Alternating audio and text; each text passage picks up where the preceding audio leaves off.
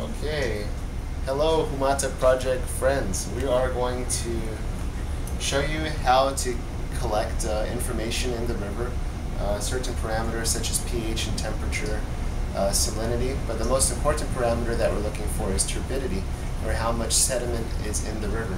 So this is your Hanna instrument. The first thing we're going to do when you get it out of the box, you're going to have these main parts: the cable, the probe itself, and the computer. And so you have to plug in the computer first, screw this in tightly, and then before you go out in the field, you want to get a Ziploc bag, put this around. It is water resistant, but we want to put the bag on it just in case.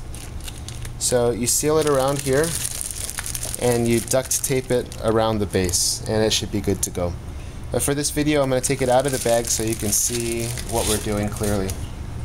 Alright, so for the Hanna instrument, you push the red button to turn it on.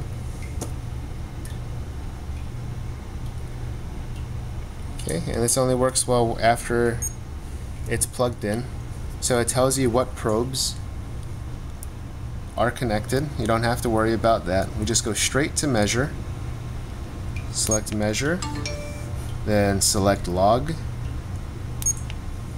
And then we're going to scroll down to start probe log. This is the one you will use at each site in the river. Start probe log.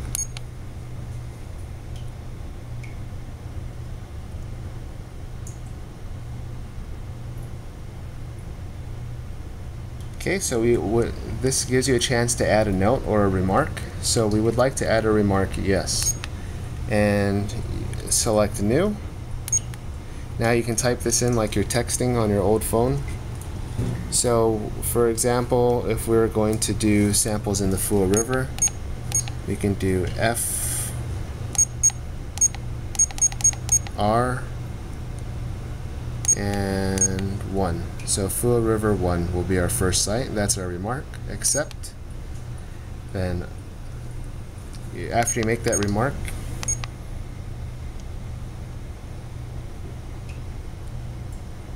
press OK. Skip the tag reader. We don't have this read tag, so don't worry about that. Just skip.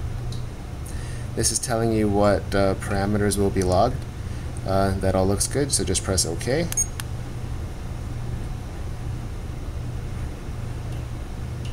Alright, so now the probe log is starting, and as you can see on this side, I'm putting the, you should do this before you press start. The probe will be in the river, and you want to leave it in the river continuously logging data for about 10 minutes. After 10 minutes, it's not going to tell you on this, so you'll have to use a timer or just look at your watch. Click on stop probe log. And that's it. That's all there is to it for your first data sample. And if you need to know later on, if you want to make sure that that something was logged down, you can scroll down to log recall. Select that. Since we did a probe log, you go to probe log recall.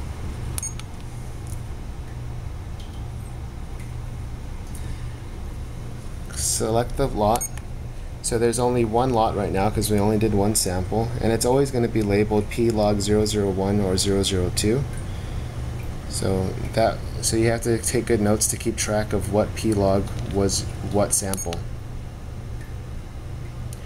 Alright, so it says it took 31 samples. That means it measured, it took one sample every second, so we were measuring for 31 seconds. If you measure for 10 minutes, you're going to have way more samples, so we want to see that number a lot higher. And don't worry about download, just escape, and I'll download this when I get the instrument back from you in the mail.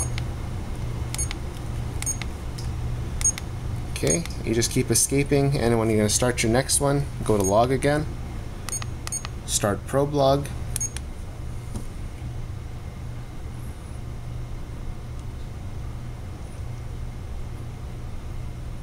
wait a few seconds. Alright, add remark.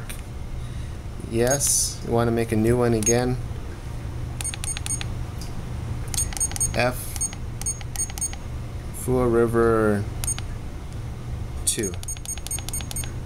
Okay, but also put that in your notes just in case these remarks don't show up well. So okay, skip the tag reader, select OK for your log summary again. And there you go. Wait 10 minutes. Make sure your probe is okay in the water.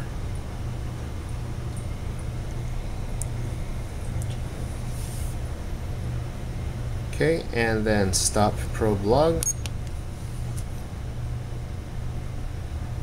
Alright, and that's all you got to do. Later on, after you're done with the probe, you want to rinse this out under fresh water.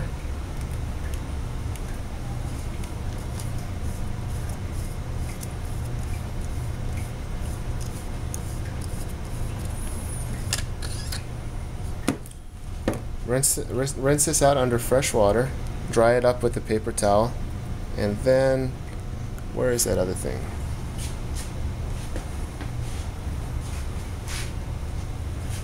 Okay. Then you put a little piece of moist paper towel down at the bottom of this, and you just close it back up, put it back in the box. I'll give you the FedEx number, and you can ship it back to us here in Hawaii. Alright, thank you very much.